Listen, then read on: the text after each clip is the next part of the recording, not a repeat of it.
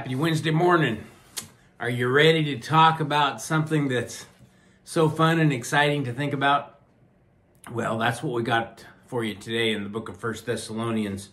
We're in the 4th chapter, and we're going to begin reading with verse 15. So that's where we left off last time. 1 Thessalonians chapter 4 and verse 15. Let's just get right into it.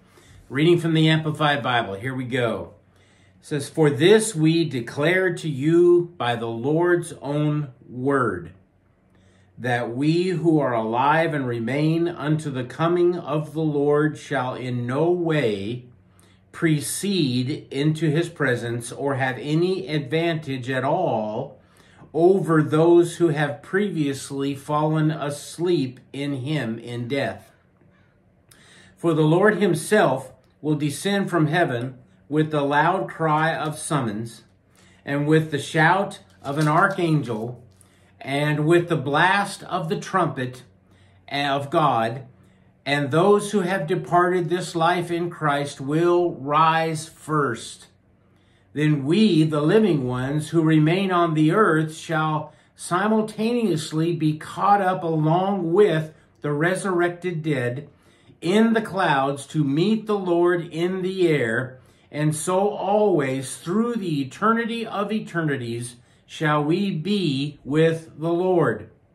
Therefore, comfort and encourage one another with these words."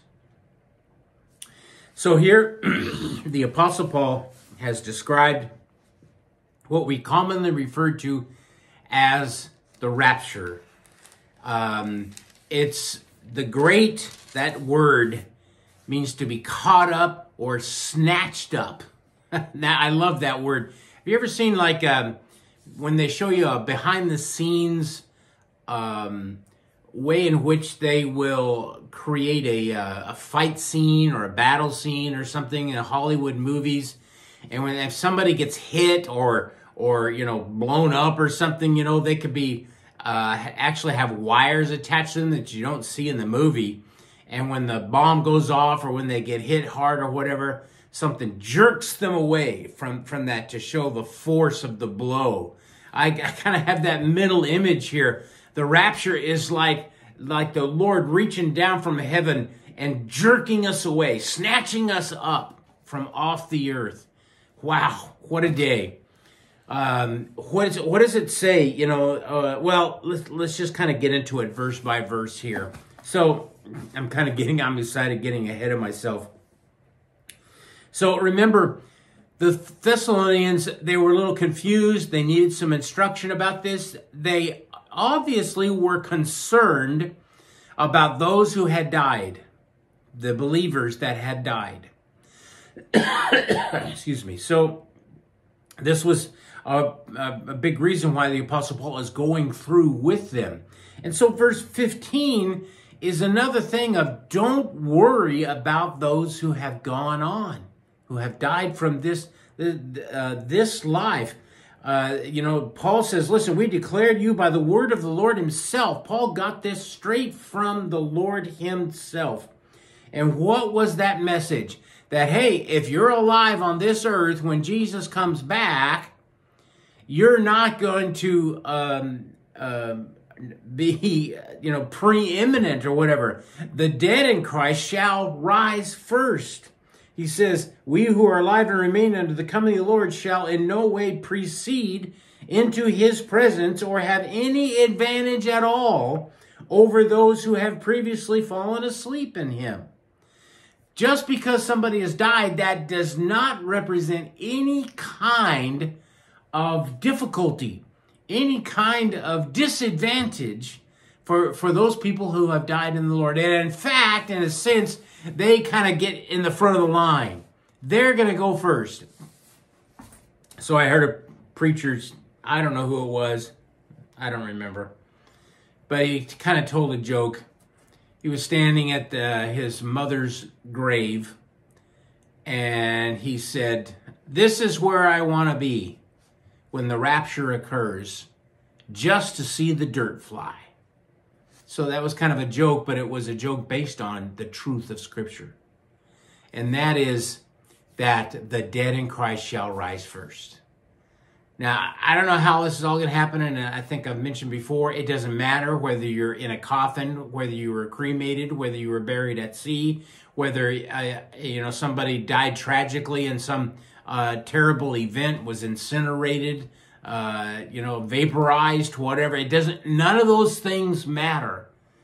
The essence of their physical body that has passed away will be reunited with their spirit and instantaneously changed into their permanent, eternal, glorified body, right along with those that are on the earth.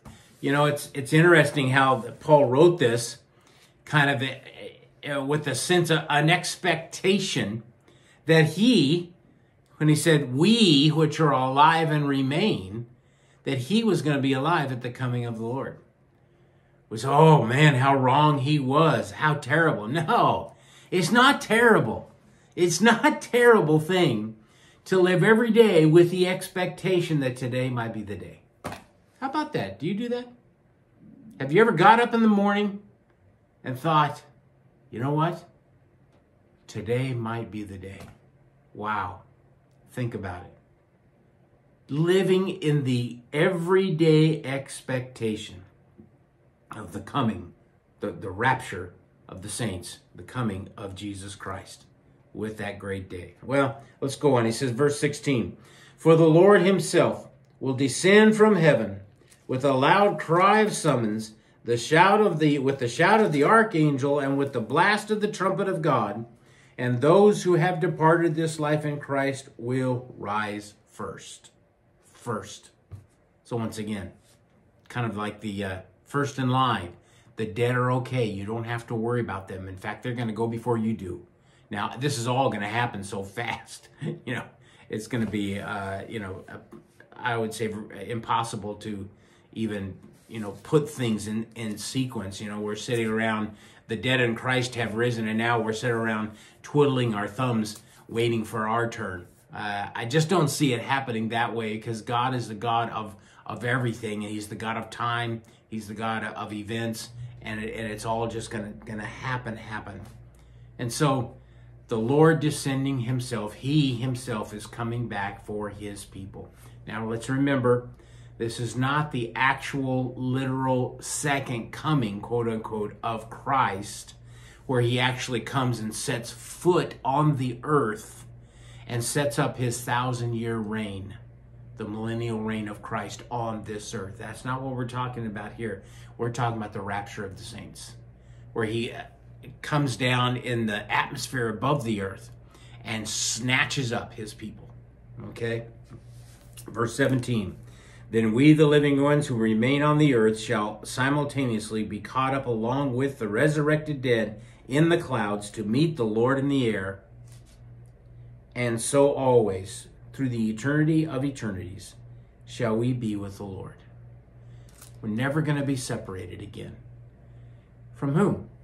From each other, because all of us are with the Lord and with the Lord. We'll never be separated again. There's something that's going to be different. I've talked about this sometimes in different ways. I kind of like to think of it sometimes as we're going to live at that point at the speed of light. When you go to the speed of light, time stops. Interesting. Scientifically, if you reach the speed of light, time basically stops. And we're going to live at the speed of light. What is that going to mean? I don't know, man, but somehow it's going to mean that we are going to know absolutely that the Lord's presence is with us continually. But what about, on this, we're living with Christ during the millennium on the 1,000 years. Yeah, I know. And 1,000 years is 1 year after the other after the other. Yeah. So in one sense, you live in this speed of light situation. In the other sense, you're still ticking off time for the people that are still living on the earth. How's that all going to play? Who knows? Who knows? But we are going to be with the Lord forever once the rapture hits, and never be separated again. Never be separated from the Lord, and never be separated from our loved ones who are believers in Jesus Christ.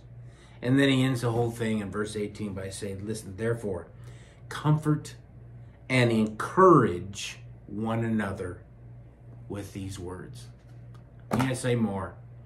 This idea, this word picture that Paul put out there, this truth of future events, should comfort us and encourage us.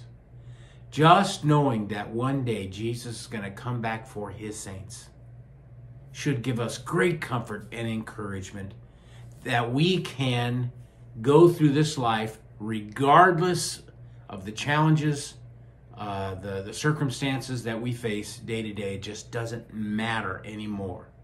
Are we still going to feel as we struggle through life from time to time? Feel the struggle? Absolutely. But guess what? Take comfort. Take great courage. Because one day you are going to see your Lord face to face with all of your loved ones that have gone before you and all of God's family everywhere. And we will enjoy an eternity in his presence. God bless you. We'll see you next time.